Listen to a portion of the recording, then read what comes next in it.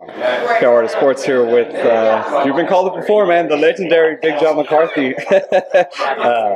We're about 2 days away from Ortiz versus Sullivan, man. Did you ever think that fight was going to happen, being that obviously they were in different organizations for a while, but, you know, the 20-year history and all that stuff. Did you ever think this matchup would happen? Nah, you know, when you look back, they were both in two different weight classes. You know, Chael really spent his whole career at 185. Tito has always spent his career at 205 or 199 back when it was, you know, the weight class was that. So, no, I never saw that, you know, it was going to. I knew about what happened in the wrestling match long ago and stuff, but that's amateur wrestling and that's great, but it has nothing to do with the fight world. And I never thought, you know, I would have this fight coming up that I would look and see Chael against Tito. That's, you know, when you look at it, Tito was one of those guys that started talking in the beginning of MMA, and then Chael actually took it to another level. And it's an interesting concept that it's just, you know, those roads have finally crossed.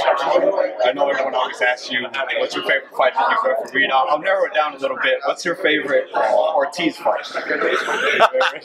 Wow, favorite Tito fight.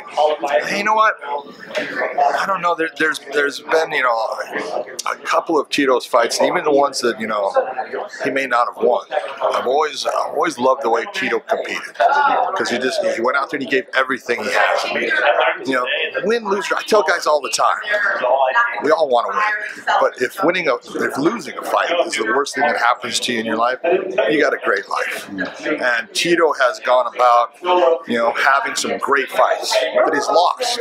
You know, but one of the best fights I saw him have, because he had a knee problem at the time. You know, when he fought Forrest Griffin the first time, it was a great fight. You go back and watch it, and they went after each other. I really enjoyed that fight. His fight against Ken Shamrock the first time, you know, kind of highlighted him and got him to that pinnacle of being that legendary type of fighter. But that fight against Forrest the first time, that was a hell of a fight. I want to ask you about some of the new rules. Hand down is no longer considered a grounded opponent. Okay. You can't put your fingers out. Kind of just what are your thoughts on those? And do you feel, I feel that they're better for the sport. What are your thoughts? Well, since I'm one of the ones that came up with them, yeah, I think they're better for the sport. You know, everything is about, again, we have people saying things without knowledge. And when you talk about the changing of the grounded fighter is because fighters were smart. You know, back in 2001 when we came up and said, okay, we took what from boxing was a down fighter, meaning anything more than the soles of the feet hits the ground, they're down. But fighters quickly thought, well, you know what, in a bad position I can do and put my little fingertips down and I'm down, and it altered the sport. It altered what it should have been. So what we're doing when it comes to the down fighter is we're basically making the fighters make a decision. They're not going to want to put both hands down. We don't want them to put both hands down. Okay, we're saying that's really stupid. So if you want to be down and you're in that position where you think, put your knee down, one knee down, make sure a grounded fighter, doesn't matter if there's anything else touching, and you have both hands to defend yourself. That's what we want to see, because that's going to keep you from being hurt. So the whole concept of, oh, you know, someone could get more hurt, no, they're going to get less based upon that rule, because we've worked with it, practiced with fighters and seen. And you know, you can look at the last UFC show that was in Phoenix. Didn't have any problems with down fighters. Okay, that's the whole purpose. I want to ask you, you brought up boxing. A lot of talk recently, Floyd Mayweather, you know, and Conor McGregor, that whole situation. What's your take on that whole situation? And you know what happens if they get together? You know, first off, if there's an athletic commission that puts them together as boxers, they're doing the wrong thing. Okay? You want to make it fair? Put them in as kickboxers. Okay? Conor can't take Floyd down. Okay? But he can get kicked to the legs and he can get kicked to the body and face, and it'll change what Floyd can do. So if Floyd wants to be fair about it and say, hey, I really want to compete because that's what it's about, then compete on a pretty even basis. Let's do kickboxing. Okay?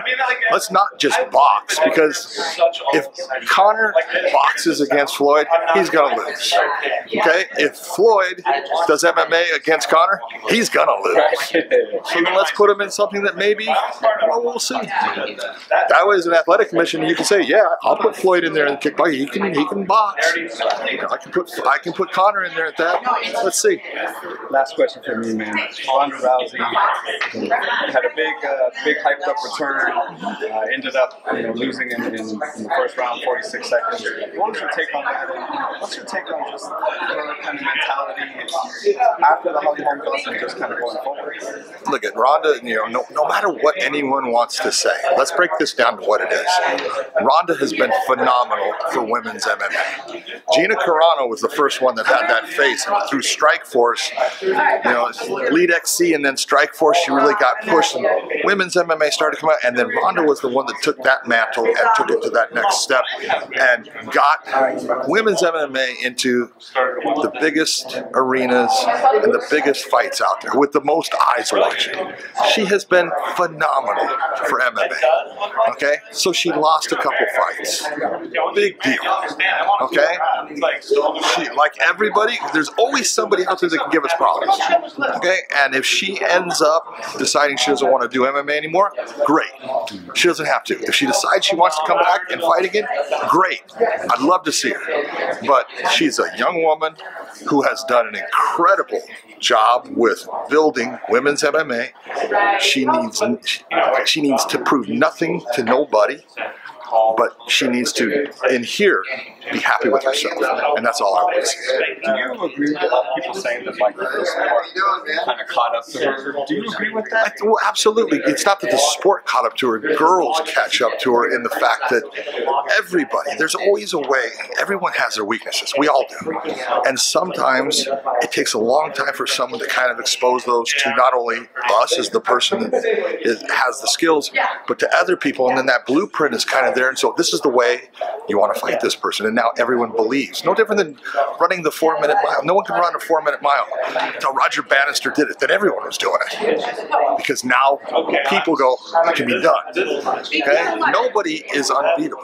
That's the one thing in MMA, nobody's unbeatable. Okay? There's always a way to beat someone. There's always a way for them to lose. But can you come up with that solution? Can you put them in that spot? Ronda got put in that spot, but you know what? Never did she lack heart. Never did she lack trying. Never did she quit. What more can you ask of somebody? Like I said before, if the worst thing in the world is you lose a fight, so what? Last thing, real quick. Seeing you at Dancing with the Stars, seeing you with the crowd. Who's the best dancer fighter that you've seen? Dancer? Fighter? Yeah. Well, the best dancer is Paige Van Zandt. The best fighter that's done it is, God. Well, it's between Chuck and Randy. Right. Victor Ortiz also. Thank you so much for the time, everyone. My pleasure, man. Thank you.